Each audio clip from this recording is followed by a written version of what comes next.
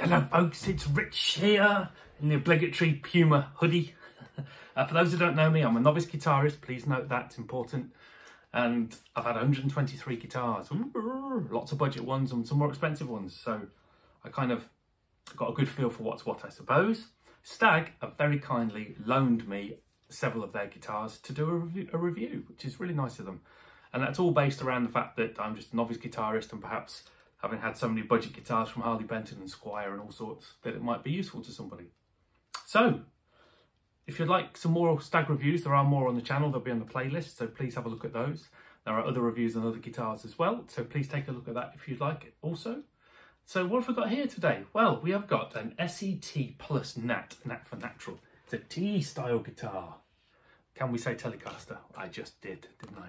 So what have we got? We've got a Paulina, if I've pronounced that properly, body. It's very light, this guitar, 2.5 kilos. It's got a string through here, and all these ferrules are completely even, yep, and look good. Recessed, so bolt on neck with a really good sort of cutaway there, so you can get higher access to the 22 frets that it has. It's a roasted maple neck. It's quite subtle, but yeah, it's a roasted maple neck. Some no-name, inexpensive tuners. Bone nut, which has got no sharp heels and seems to be cut reasonably well. There are no sharp fret ends. The tooling marks on the fret ends, as with all the Staggs I've tried, look pretty grim, but they always do on Squiers and others as well, so that's nothing different there. The frets are a bit mucky, in truth. Yep, they could really do with a polish. And the strings on this, I don't know how old this particular guitar is. I mean, presumably it's pretty new, but the strings have rusted a little bit. They could have been replaced. It looks very pretty. Your usual three-way selector, which is a touch flimsy, and push-pull for your humbucker. So you've got some nice specs there, really. It does feel very light. Now, for those who might be interested in playing standing up, sorry, I should have tuned it first. Let's do that now. I have put a strap around it to see if there's any neck dive. Come on, Juna, wake up.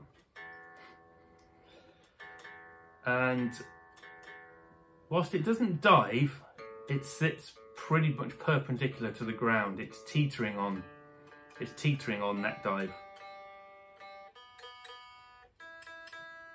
Wow, still in tune from when I last played it. That's good. So, yes, so that's the first thing. Let's put the amp on. Whoop. Yep. So, I say Stagg have loaned these to me, so they're not paying me for it. In fact, it cost me because I had to drive and pick them up. It cost me fuel. So, yeah, I'll just say how I think it is and what I think they're like compared to other things I've tried. So, we're on clean channel of my Vox AV15 amp. Tone knob, I'm a stickler for a tone knob working.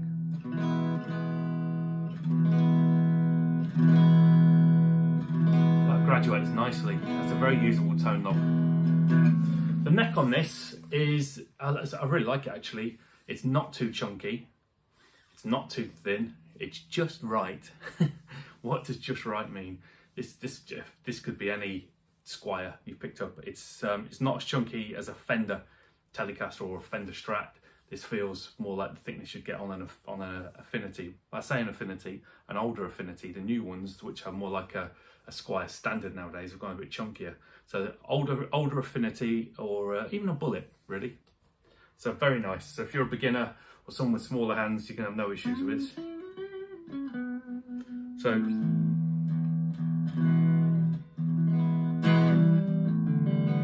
slightly out of tune.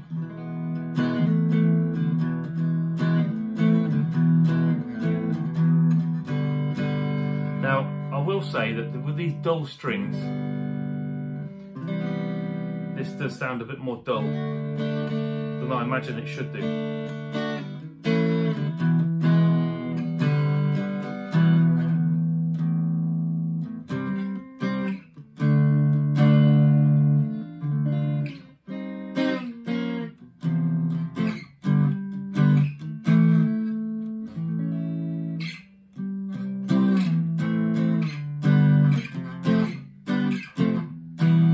22 frets on a 25.5-inch scale.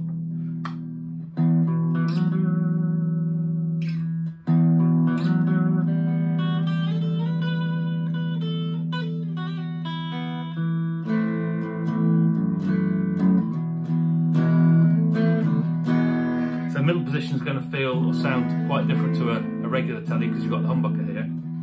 Let's split it, see if that sounds a bit more like the middle position.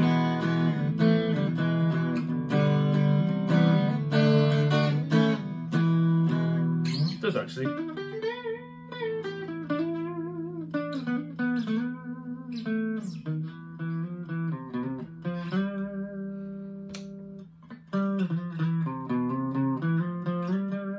the humbucker. Now, one thing I noticed on this, unlike the SES-60, which is the Strat style with the humbucker, is the humbucker on here is significantly louder than the neck. Now, I guess you could drop that humbucker down a bit to try and help that.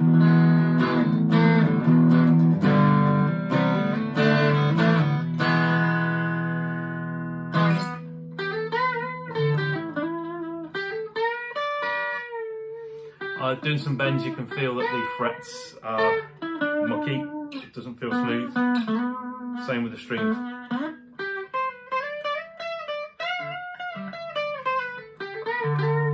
So we give it the benefit of the doubt that some new strings can make a decent difference, which I'm sure it would.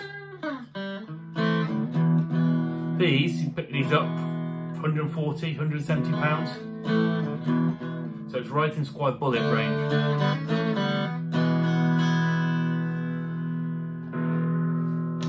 Overdrive channel.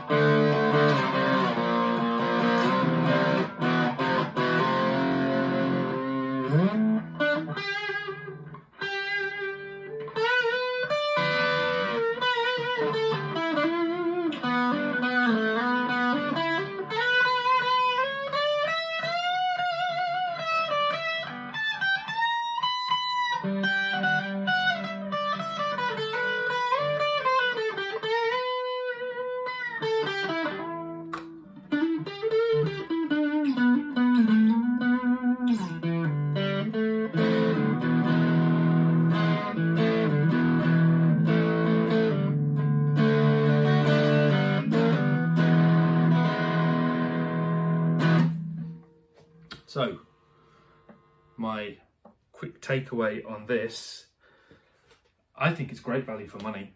I do. It's comfortable, it's light, it's got some good tones to it. If you're after very traditional telly sounds, then you're not quite here for this because of course you've got a humbucker. But if you want something a bit more modern and something with a bit more bite and oomph in the bridge, then this is definitely the way to go. Is it worth the kind of £150-ish mark? Hell yeah, absolutely it is.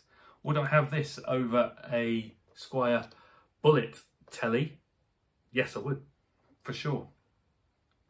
It's just got so much more about it. I say, give those frets a polish, and even if you're a beginner, that's not a tricky thing to do. Once the strings are off, whether it's some wire wool or you can get a graphite rubber that looks like a pencil eraser, but it's for frets. Give them a bit of a clean, have some new strings on it. You know, you're laughing really. The tuners are okay, but you know, comparable to other guitars of this kind of price range. And in some ways, if you've seen the other review on the SES-60, which I know is a Strat style guitar with a humbucker in it, I think these pickups suit this guitar, and this guitar plays a bit nicer than that one does. So I know Tele, Strat, totally different thing, but if you're just generally, I want a budget guitar with some versatility, you know, humbucker, coil split, something that looks nice. For me, this one wins out over the SES-60. I think it feels like a bit better value for money and a nicer playing guitar. So yeah, well done to Stagg on that. And like all their other guitars at the moment, look, the Stagg head logo is kind of a bit hidden out of view. So if you're a headstock warrior, or you don't, or you, I don't know, if you haven't got a huge amount of cash to spend and you don't want to feel, dare I say, almost embarrassed. I can't afford an expensive guitar, which is crazy, but people do, don't they? It's hidden away, you can't really tell, and I think this logo looks really cool. So there we go. That's the SET-PLUS NAT, NAT for natural. Wonderful T-style guitar.